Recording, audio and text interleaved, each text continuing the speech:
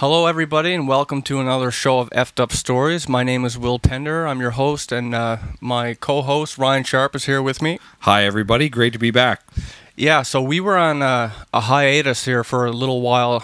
We haven't posted any new shows for a couple of months. Honestly, we didn't think anybody noticed, but apparently you have. So in this episode, we're going to talk about the Baltic Sea UFO. Which sometimes referred to as the Baltic Sea anomaly. Yeah, it's kind of tagged, nicknamed, and you'll see why when we get to the details. But the subject was actually requested by our listener Dane Mirk, and he also sent us some links to videos and articles that got us started and on the way. But before we get into that, we noticed kind of a spike in interest in our show.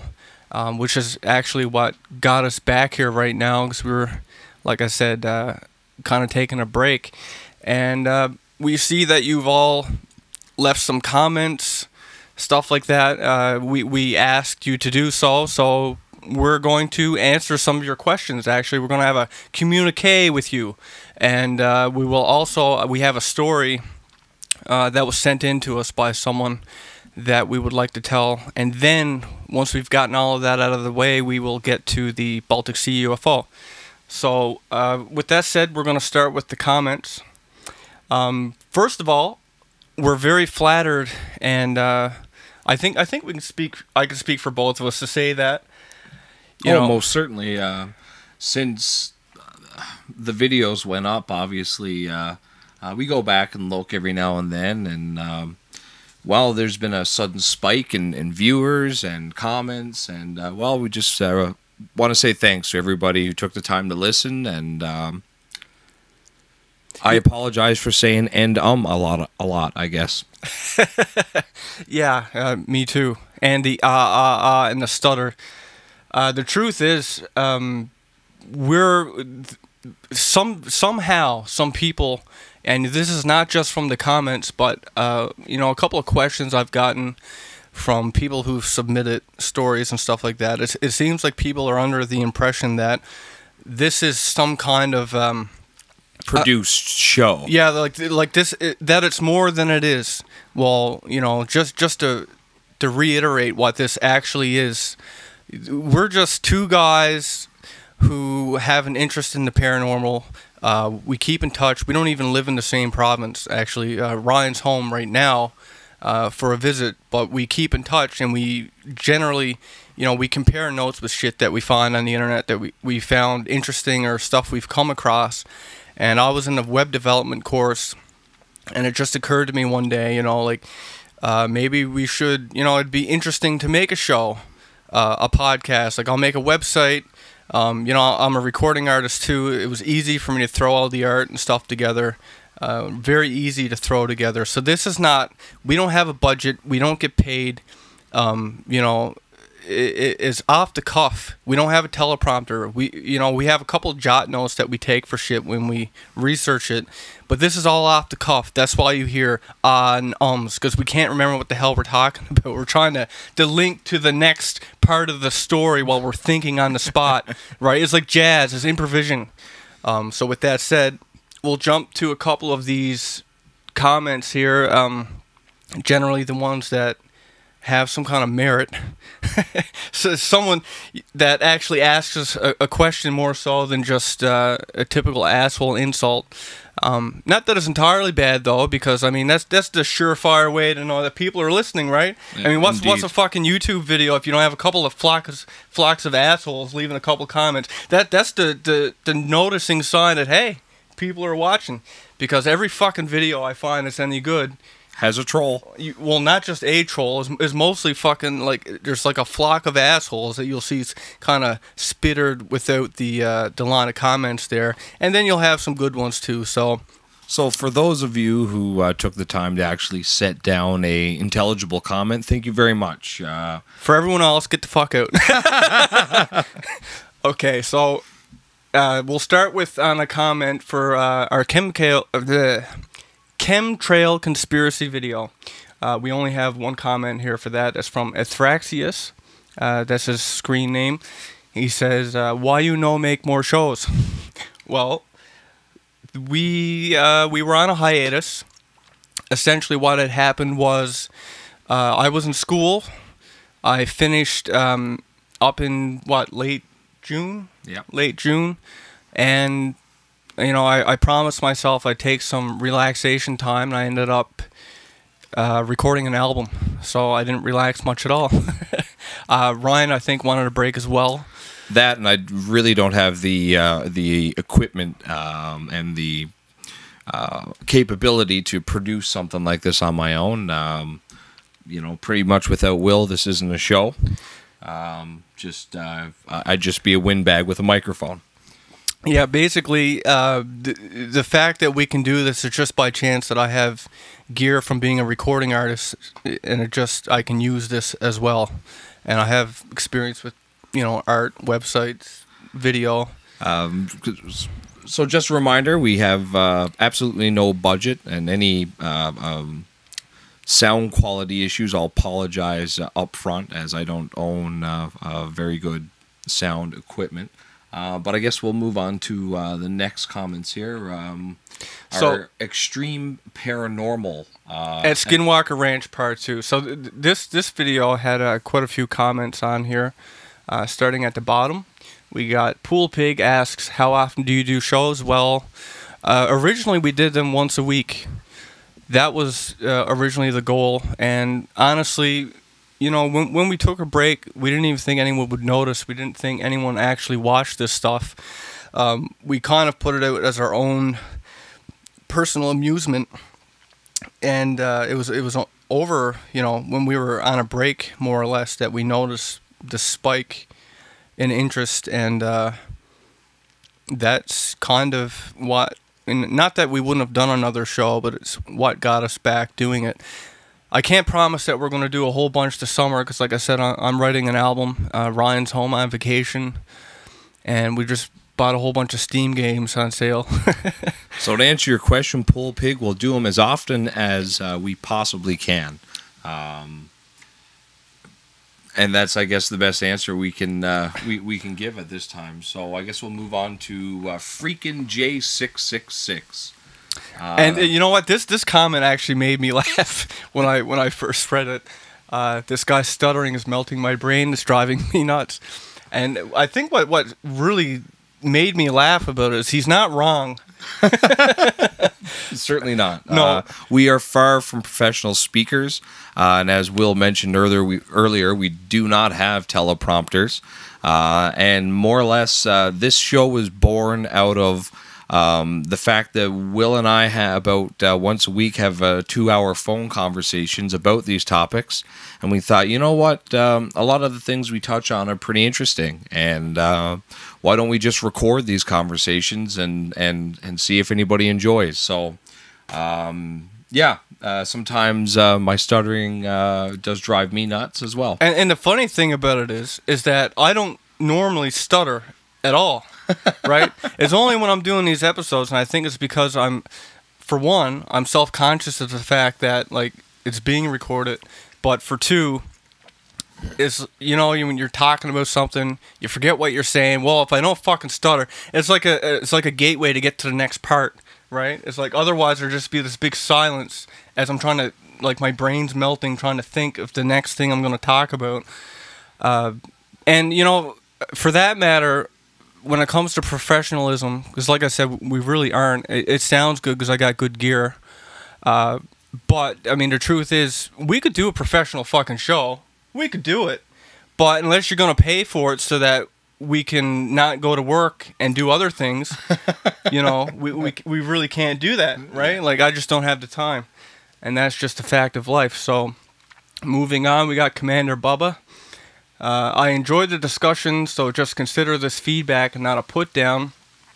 But the guy that keeps backing away from the microphone makes it sound like a very amateur production. Well, it is. And I apologize for backing away from the microphone, but I remember the episode. I can't remember what was happening, but it was necessary. It needed to be done. Yeah. However, in the future, I will endeavor to stay glued to my cheap headset microphone. Yeah, there we go. Okay, and moving on, we got King Mac Attack 42, so I'm guessing a McDonald's fan. Mac Attack? Perhaps. Mac Attack, okay, so he says, society has been fooled into believing that the teachings of the Bible are irrelevant and false, so that when things like this occur, the large part of humanity will not be able to make an accurate assumption as to what is happening and be at a loss of making the correct identification of entities involved. Get people to abandon their belief in the devil, demons, or God for that matter, and replace it with a belief in aliens or transcendent evolved spirit masters. So what's your take on that, Ryan? Well, I think that's in the world of UFOlogy and paranormal studies, where we're going to have to be open-minded people. There's professionalism for you folks. A phone ringing. A phone ringing in the background. I think that it's important to keep an open mind on all sides of the fence. And while I don't personally believe that extraterrestrial, or what we call extraterrestrial visitation, are demons, perhaps the whole spectrum of phenomena isn't that different. That we have extra-dimensional entities or extraterrestrial entities that could either be mistaken for angelic or demonic beings. Well, I mean, it's really wide open there, I think. I guess in a nutshell is that we could have many different things, many different ways to explain different things that could all possibly be the same thing.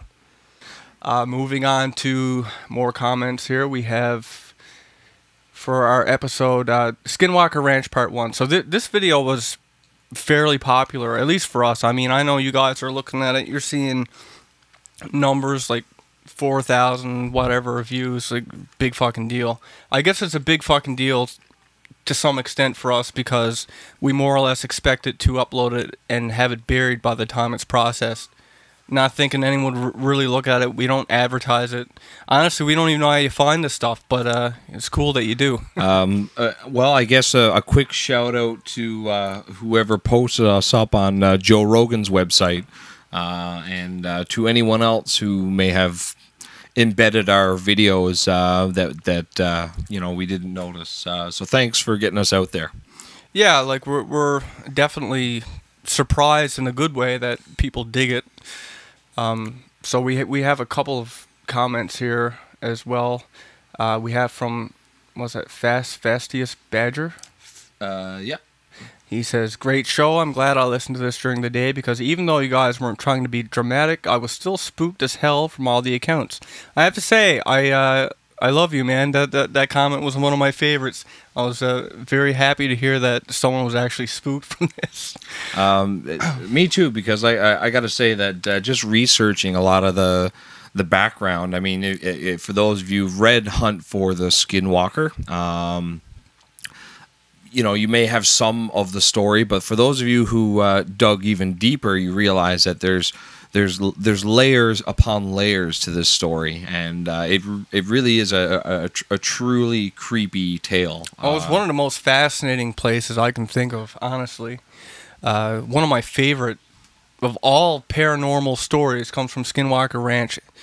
I really, really recommend that book, The Hunt for the Skinwalker, for anyone who's found this interesting. Now we have from Never Given 615. He says, my grandfather actually told me about this place when I was younger. He dated a Navajo girl and went to Utah with her and met her family. Being he was Cherokee and her Nava. So it looks like that either the comment was posted before it was actually finished being typed or it was cut off, but we appreciate the effort. Yeah, for sure. Thank you. Oh, here he is again. So he was cut off. Sorry, I didn't realize that I was cut off. But being he was Cherokee and her Nava, her family was actually okay with him being together. They told him about all this stuff about seeing the lights and the hyena thing. He said was actually he had seen once while he and his girlfriend dad were out walking to feed their horses. Anyway, it's just nice to see that my grandfather wasn't crazy. Well, of course, he wasn't crazy. These are well-documented stories. And in fact, like I said, you'll see many tales in that book. They also have a website. I've come across before. I'm sure if you just Google Skinwalker Ranch, you'll come across it. And there's a forum, and of course, many people who have had experiences will have many stories that you can read. So that might give you some comfort there. Moving on, we have our next video, Extreme Paranormal. This is part 2 of the Skinwalker Ranch. Oh fuck, we did this one. My bad. Okay, precognition, pulsating lights, and foggy cemeteries. So here was actually an interesting comment from Ali Matrix. He says, I have dreams, or her, sorry. He or she says, I have dreams in color like watching TV. I've had a couple come true that were almost 100% true. One was about a okay, it must be a woman. One was about a pregnancy and one about a car wreck. Everything was exact in the dream except for 2 small details.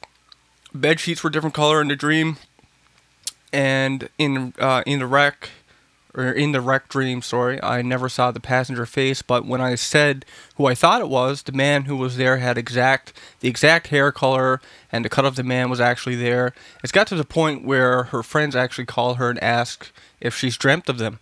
And I know what you're getting at there, because, you know, I mentioned a couple of these things in the episodes.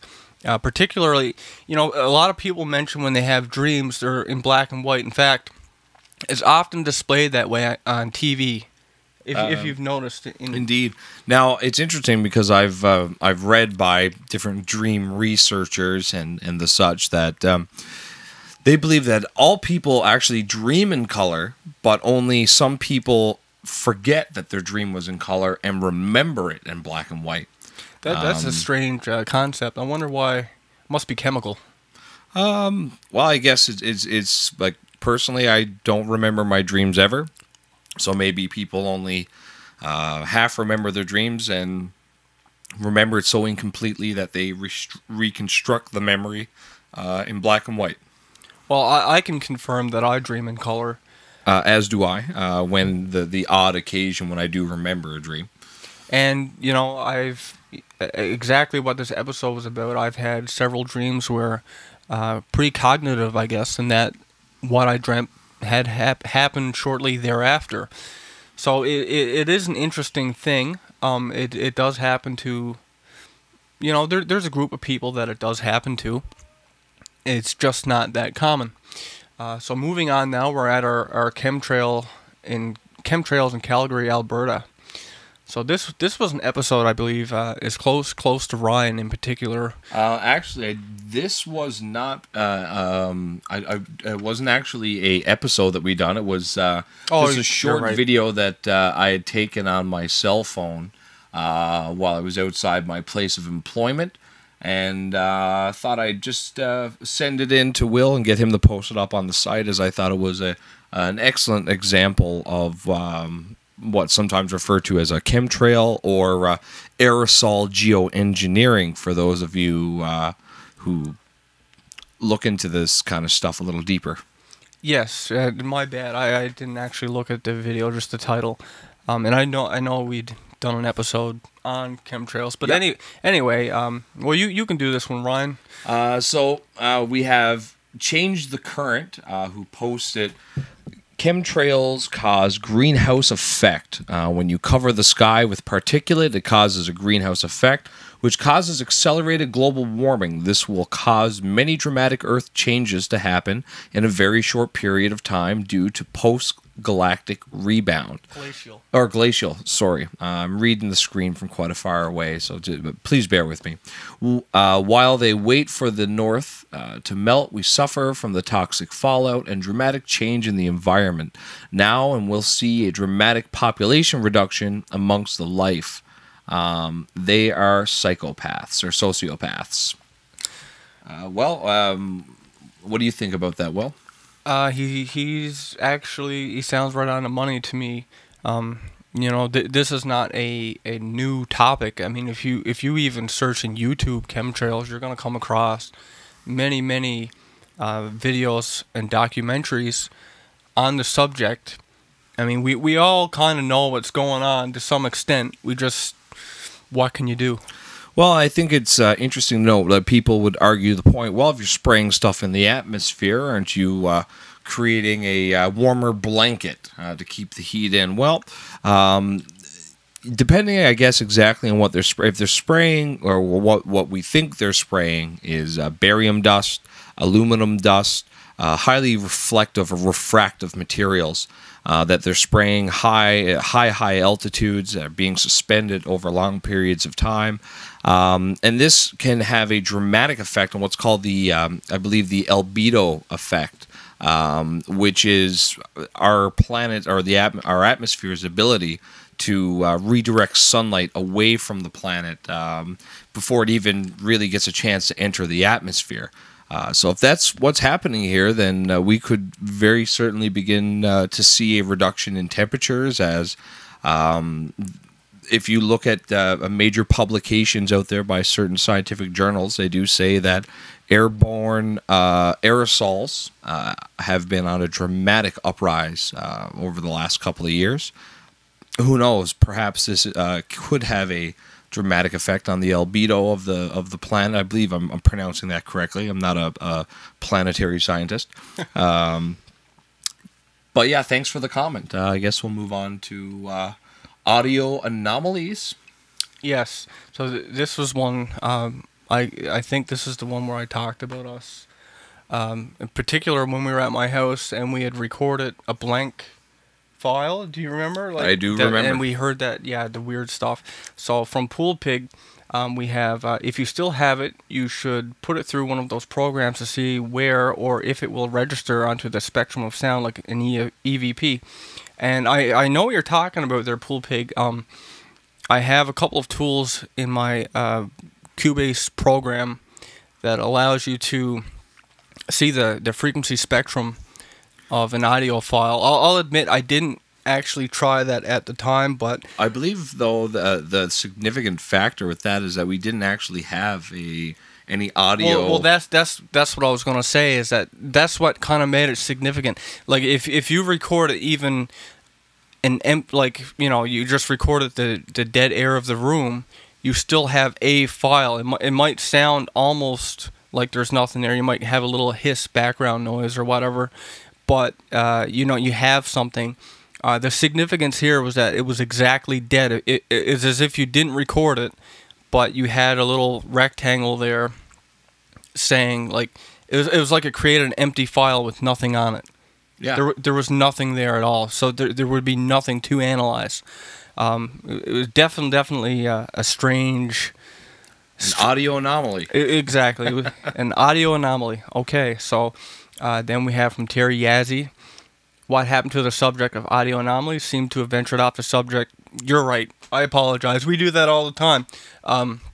Again, we're not reading from a teleprompter. I mean, really, it's almost kind of like one of our conversations on the phone, except we're somewhat aware and make a point of addressing you guys as if you're listening. But I'd like to also point out, it looks like, I believe that Pool Pig has commented on several of our videos here. So, hey, thanks for sticking it out and putting up a couple of comments. You remember that you can always send stories or any kind of a comment directly to us at ryan@effedupstories.com. Or will@effedupstories.com. And, of course... You know, I mean, we really do appreciate, especially the serious comments, no matter what it is, because, I mean, when we started this show, the idea was that, you know, we weren't going to be going and researching all this stuff and just regurgitating it. It was more or less you guys were going to be giving us the stories, and we were just going to present it. I mean, and talk about it, and possibly interview some of the people that had submitted stories. We're not quite there yet, but we have some stuff, so that's pretty cool. So yeah, that's it for our comments right now, but that's not it for what we have from the fans, because we actually I have a story here I'm gonna read you guys, and we'll do a little discussion on. We're gonna use an alias though, because I'm not sure if he wanted to use his real name or not, so we're gonna call him John. And after that, of course, we'll get into the Baltic Sea UFO, which again, was a topic suggested by Dane Mirk. Quickly. With all of that said, we're going to take a quick break here. I'll play...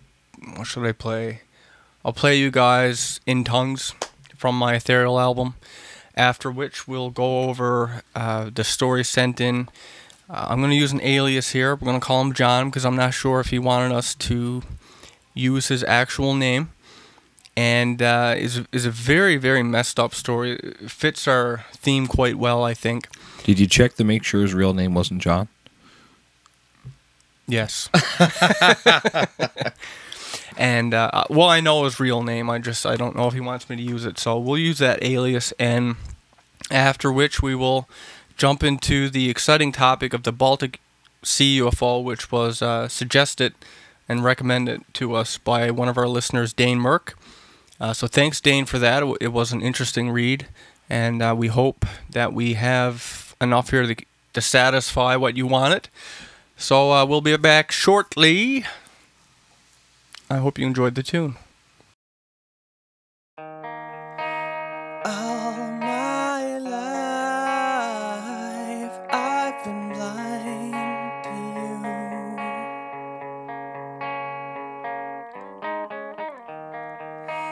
you, looking vainly for some signs from you.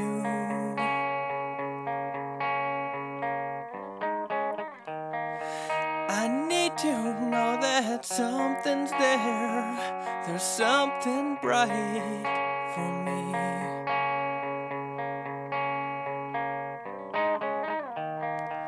I need to know why you have chosen now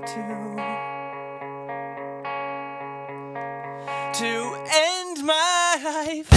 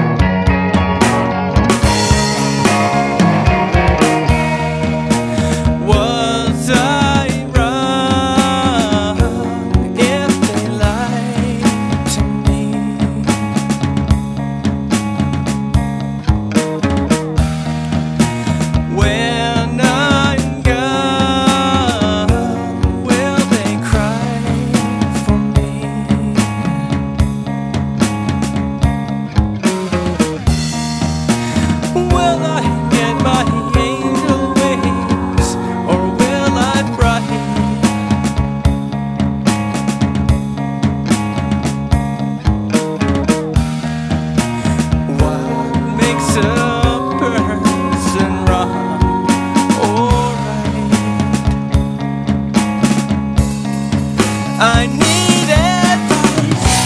Why won't you speak to me? Did you just abandon me? How am I supposed to believe without a voice to reason? God, speak to me. I can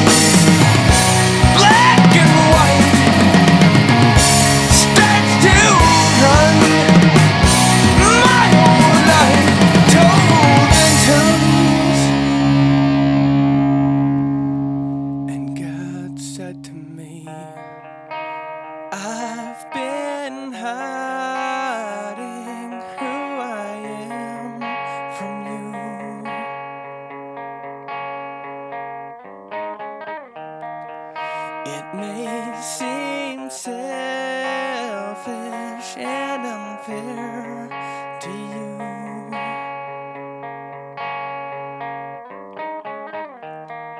but to show you what you can't understand will just get you running from me.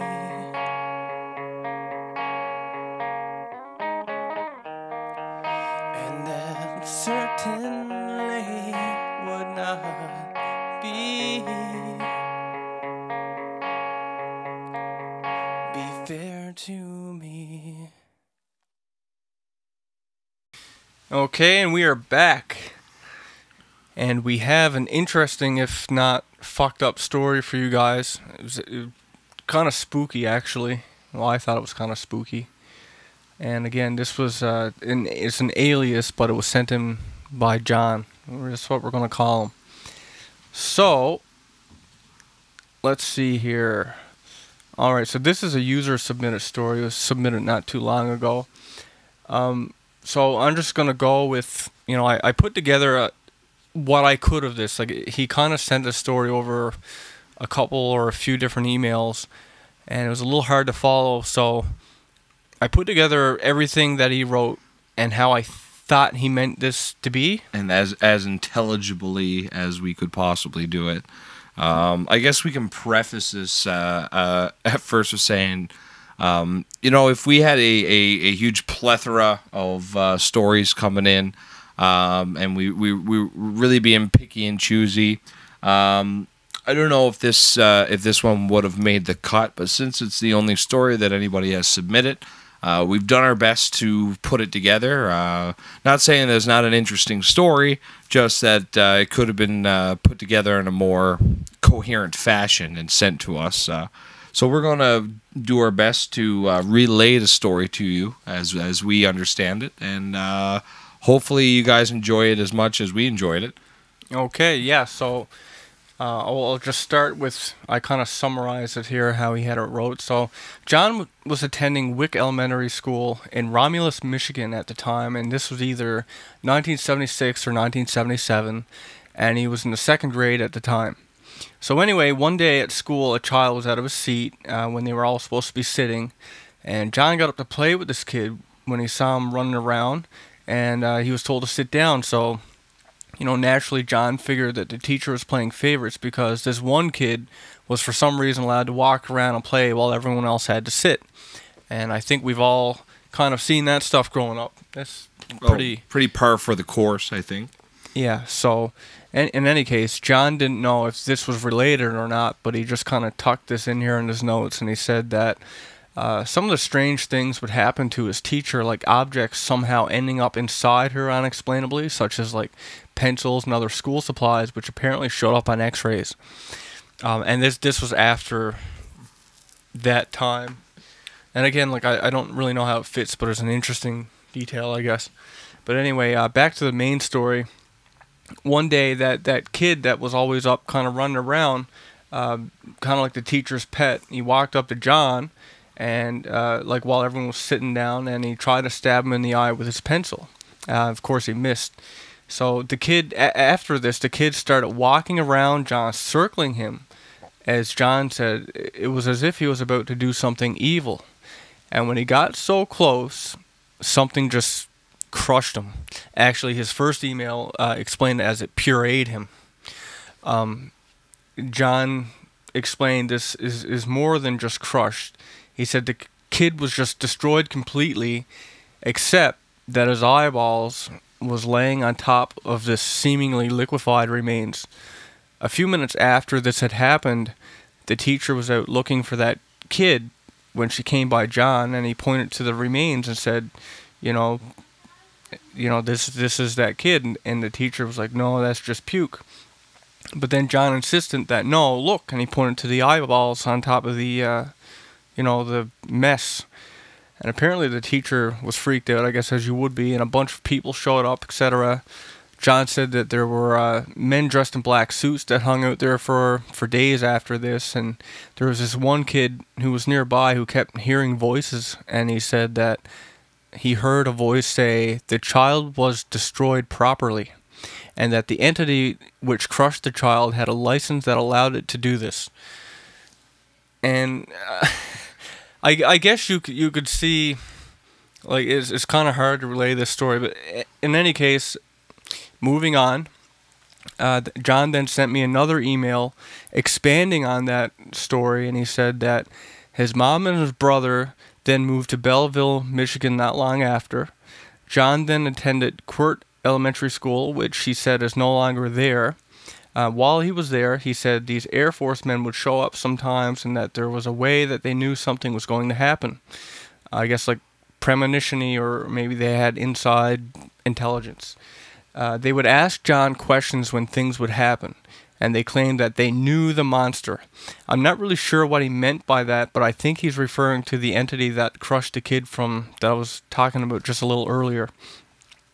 Anyway, one day at school, when it was time to leave, the Air Force guys wanted John to stay. They talked for a long time, and it was far into the night when the Air Force guys were communicating with some kind of entity. The entity showed them how it could crush things, so I guess it must have been that entity. One Air Force guy gave math coordinates to the entity that was half an inch too far into the floor, which resulted in seismic activity and radio communication. John said he thought the Air Force guys were communicating with England and had asked what the radius of the weapon that was just fired. So I kind of got like a summary of what I think he meant by this, and that is the story had quite a few parts that were hard to follow and make sense out of, so I've explained as best as I could how he had it wrote, but I think the summary here is that John had encountered some kind of entity that had the ability to crush things, such as the child from the start of the story. Somehow that entity got attached to John or followed him or something, and I think there were government or military people hired to keep tabs on it. Like, I don't think that the people he referred to as Air Force guys were actually Air Force guys. Like, they don't, as far as I know, have any kind of connection to paranormal stuff. And to me, it sounds more like a cover that you would, believable to a kid, I guess, right? But I think that they, if this did happen, it would have been government agents that follow these kinds of things. And anyway, however you look at it, it's a pretty messed up story. I think that it definitely qualifies as an effed up story for sure. Now, I will say that despite the, let's say, the wildness of the story and the somewhat fragmented way the story was sent to us, I did attempt to do as much research on it as I possibly could. Now, I did verify that there was a individual of this name, or with the name John's real name, and he did live in the area he said he lived in, and there was a school nearby with that name. However, I don't believe that the school is actually tore down. I think it's actually still in operation, or there's another school in the area under the same name now. However, I went back and looked as much as I could, even so far into mortuary databases that sometimes give you some information. However, I could find absolutely nothing about any anomalous deaths of any children. Now, I guess if this was a hit done by a advanced entity, perhaps information about such a death would have been scrubbed from the papers long ago, perhaps long before the internet was ever even invented. But I guess it's up to the reader or the listener to decide what they think of such a tale. I guess if there's anybody who remembers anything about such a story, who may have been around that area around that time, feel free to give us an email or put up a comment on the site. we'd love more information, but I guess other than that, that's all we can really say is that it's definitely an effed up story. It is that, and we appreciate it. So now we're going to move on to the meat of this this show, which is the Baltic Sea UFO. And again, this was a topic sent in by one of our listeners, Dane Mirk. Thanks for sending that in, Dane. So first of all, this is a recent event. This is not something that happened a long time ago. It was only last summer, in fact. So summer 2011, when Swedish marine explorers had discovered something strange by chance. Excuse me. Anyway, basically their sonar showed a pattern at the bottom of the sea in which was described to look like, and I quote, "It bared an uncanny resemblance to the Star Wars fabled Millennium Falcon," unquote. Swedish divers formed a team called the Ocean X team. So these were the guys who actually went down to on an expedition. So they went on an expedition towards this area, and they found the actual site was like a perfect circle, and that mainstream press outlets, like, you know, as soon as they found this, the mainstream press quickly kind of claimed it to be a UFO landing site, and that's why it has the name now, the Baltic Sea UFO.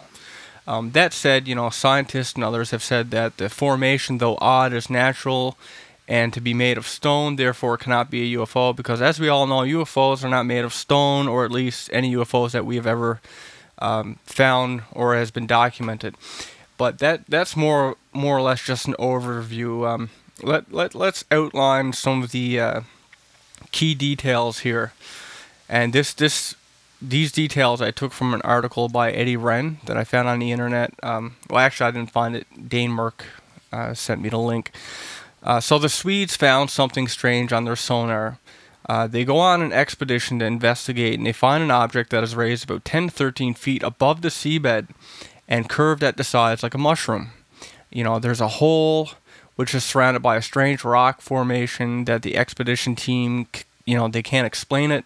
There are stones covered in something resembling soot, and I'm guessing this is the black material between cracks that the previous article I read were talking about. And of course, you know, the experts don't know what it is. No one really has an answer for it. You know, but my favorite detail of this whole story, actually, and the most mysterious to me, is the fact that when divers got within 200 meters of this object, it shuts off their electrical equipment, such as phones and cameras, and they tested this by swimming back and forth, you know, to and away from this formation, and they quoted it as around the 200-meter mark in which, you know, the electrical shutdown happens. You know, and some of the other details that I found strange were that the team had found a 985-foot trail which looked like, and I quote, a runway, like as if a plane runway that is flattened at the seabed, and at the end of this runway is this strange object. So, I mean, what do you make of that, Ryan? Well, I've been following this story for a while. Of course, this is something that is currently still ongoing. If you check the Ocean X, the Team Ocean X website, I believe the last update was on July 17th of this year. So, from what I can tell from the sonar data and the information that's been published so far, that it appears that a circular object, an irregularly shaped kind of circular object, appears right at the end of this long, like you said, 900 meter, 985.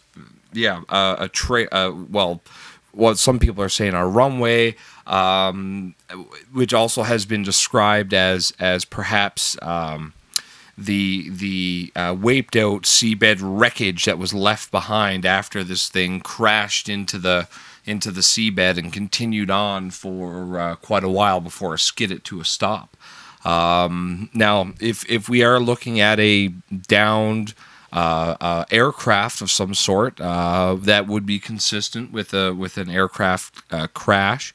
Now, nothing that we have that I know of is disc shaped. Is disc shaped, nor would it. I don't believe it would survive impact with the water in such to such a degree where it would or have the momentum to carry it so far along the seabed. So if this is is indeed a metallic object, perhaps it's been down there for so long that it's encrusted with mineralization, kind of looks stony, covered in sand and barnacles and everything. There are photographs on the internet that have been taken using ROVs, which I find interesting because the claim from the Ocean X team was that any electronic equipment that got too close would shut down.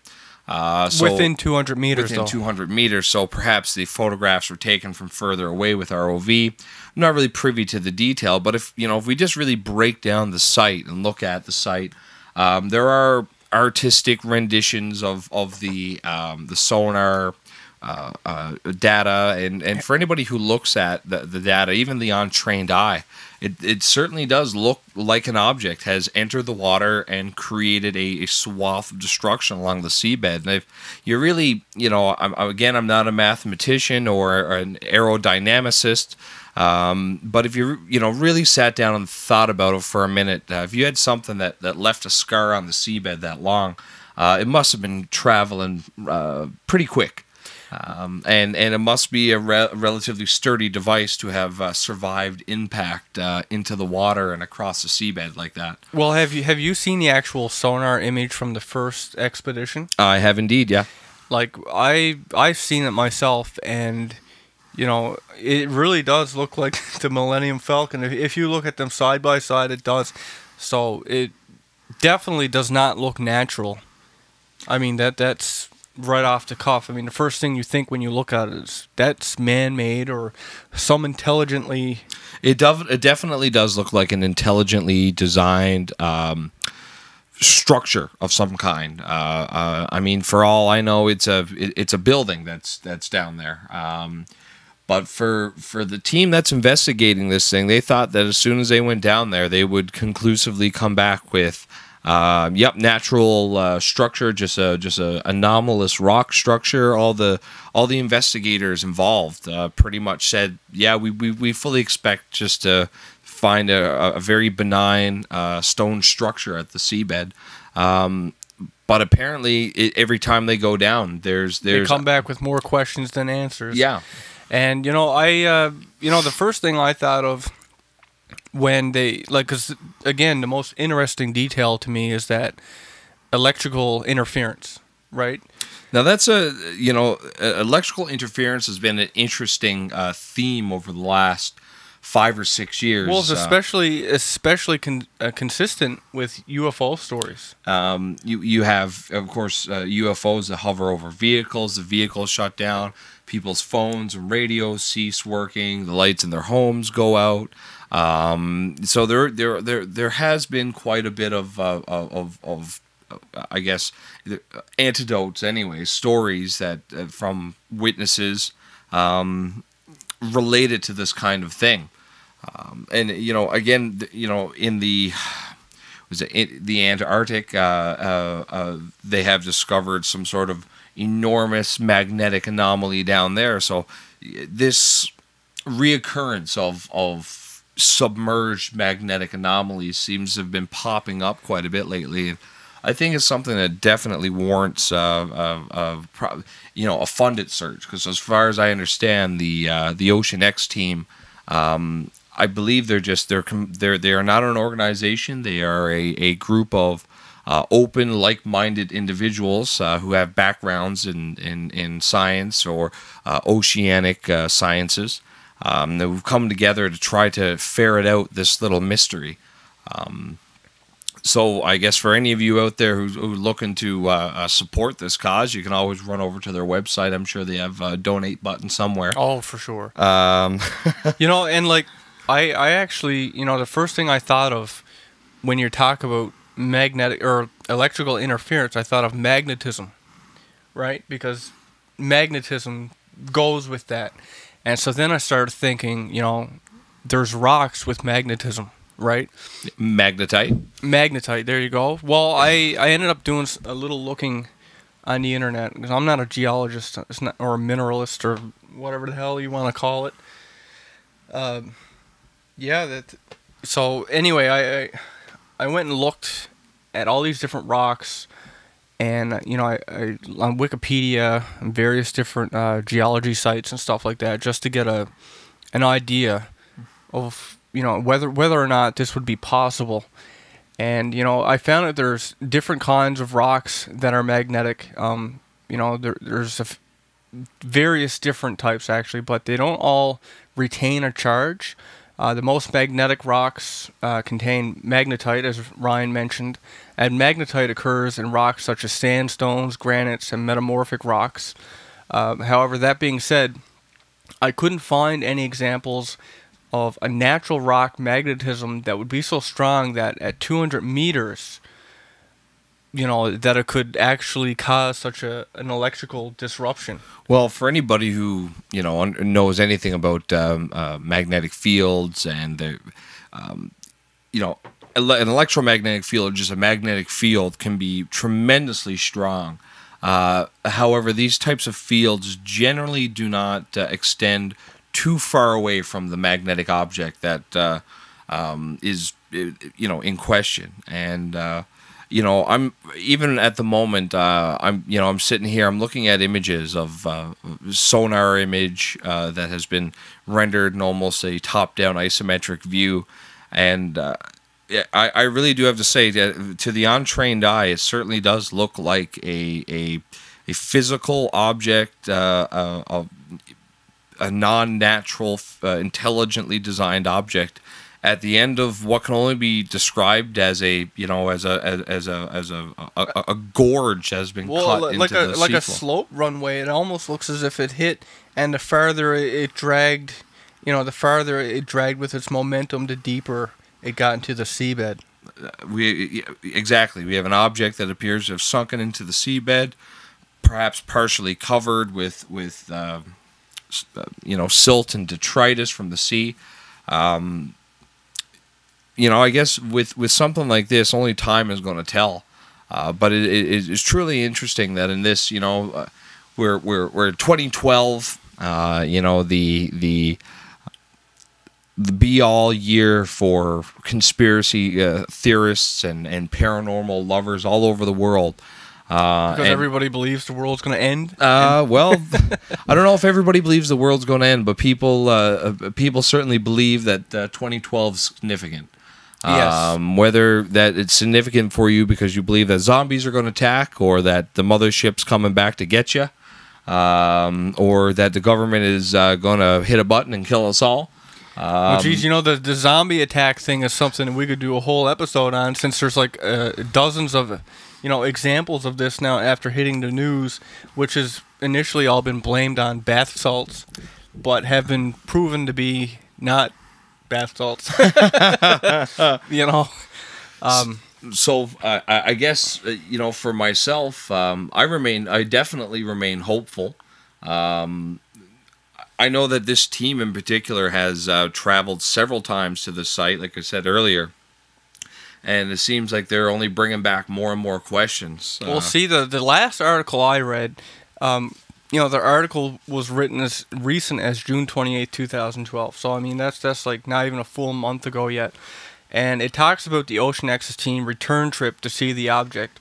And they managed to get a 3D sonar picture of the object. And I've actually personally seen the picture that they came back with.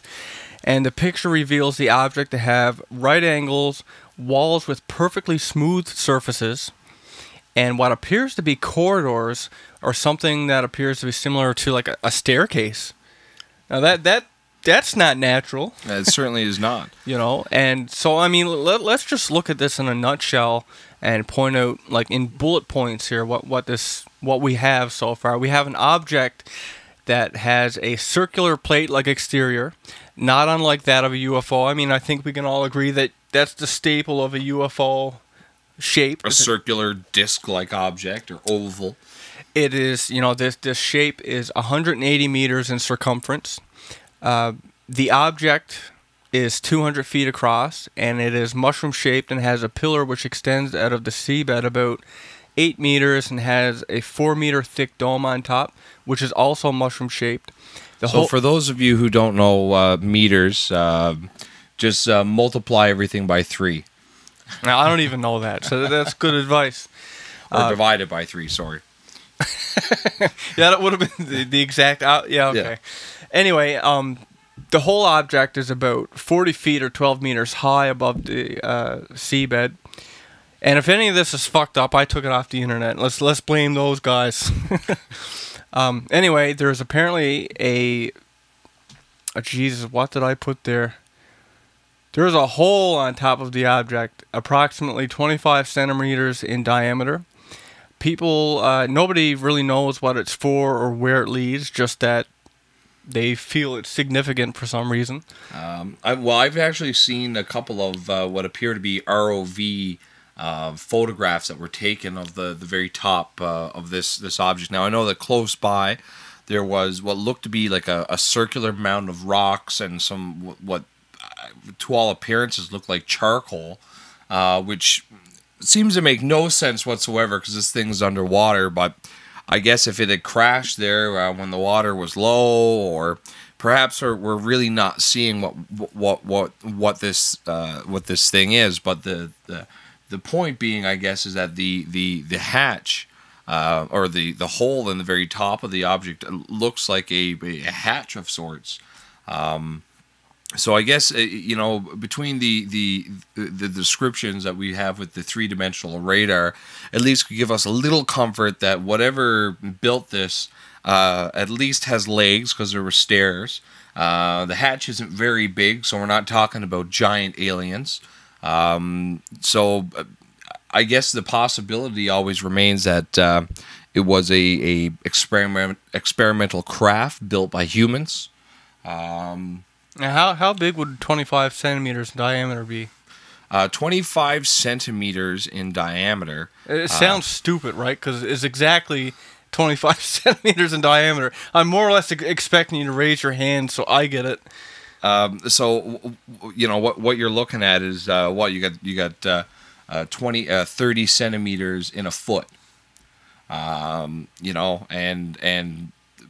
so for those of you who don't know centimeters, like me, there's 30 centimeters in a foot, and I guess 12 inches in a foot. So you could you can kind of get an idea. So it's about a man-sized hole. Okay, so we're looking at. Okay, so it's plausible that it could be like for a human to get in and out of, or perhaps an alien. If it is an extraterrestrial, I guess we're expecting this would be at least a anthropomorphic alien, meaning that it would have a somewhat a human-like shape, considering that there's stairs and hallways and hatches. And I guess the possibility always remains that this could be a experimental submarine of sorts. That's true. China and Russia are rarely open with the United States or other countries on their secret naval programs, as I'm sure the United States and Canada and other countries aren't very open with one another about their secret naval programs. So again, we could be looking at the remains of an experimental Nazi submarine, for that matter. Yeah. Perhaps we have some surviving members of the Third Reich playing cards at the bottom of the sea. That's an odd picture.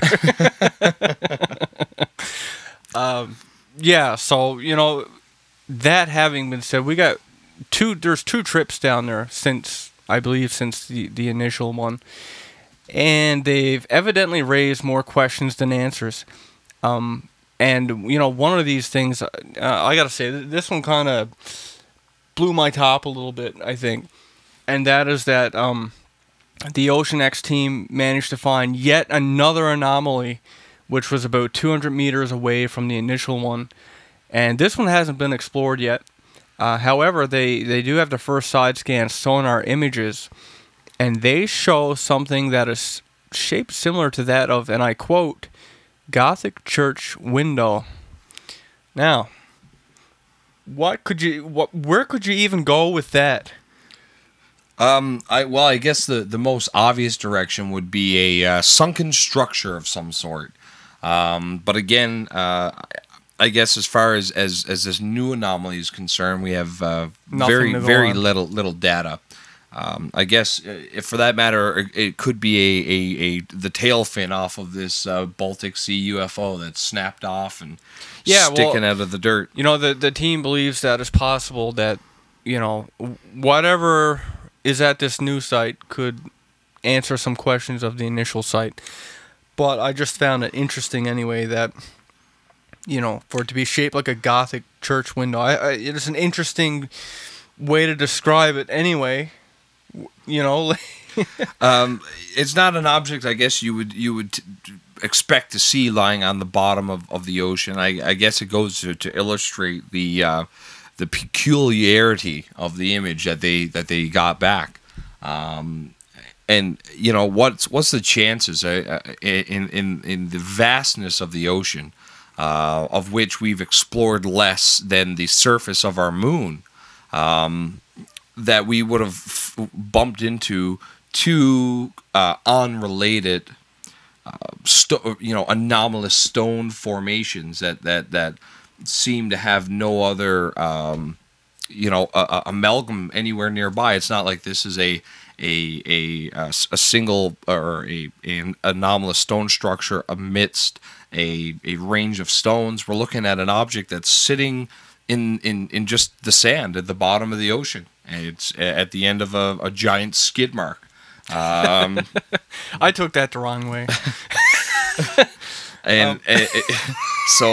And then not 200 meters away, there's another object that looks like a Gothic cathedral window. Well, you know, the first thing that came to my mind, me being me, you know, you're at the bottom of the sea here, and you got a Gothic church window. I'm thinking H.P. Lovecraft, right? The city, You know? The sunken city of R'lyeh.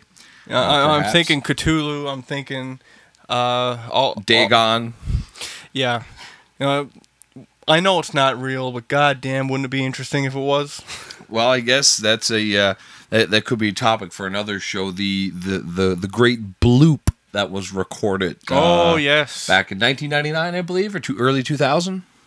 I vaguely remember that. I've read and watched so many things now. I've probably pushed that out of my brain. I can only fit so much, you know. So again, you know, we're dealing with another effed up story.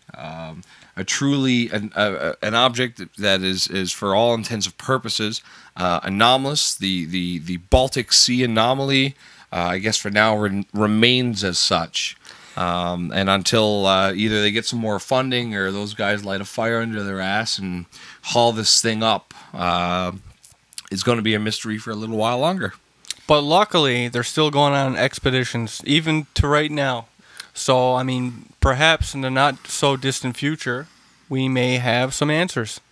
But, you know, I wouldn't hold your breath. We never get any answers. But that's what makes this stuff so fun. Right? Well, if they answer the questions for us, we wouldn't have a show. We wouldn't have a show. So, fuck it. Let's never find anything out. Let's stay in the dark. Conjecture forever. And just give us the illusion that we're making progress. That's all we need. Makes us feel good, right? I think you nailed what they think on the head. Okay. Well, with that having been said, ladies and gentlemen, thank you very much for sticking with us. Yeah. And, you know, thanks for, you know, this whole episode was fueled by you guys. You know, we had fan story, fan topic, comments. Let's do this some more. Let's give us less work. Give us more shit to talk about so we don't have to find it. That's what we like. That's what we always intended. We're lazy men. Give us more. Well, I mean, this show is about the viewer. So by viewer consent, we are here. Your topics, your suggestions, that's the direction the show is going to go in. So again, please pour it on. Yeah. So with that said, I'm Will Pender. And I'm Ryan Sharp. Don't forget to, if you have stories, videos, questions, comments, concerns, topics, send it to will@effedupstories.com. Yes, .com. And Ryan at effedupstories.com. And that's it. Have a good one. Thank you.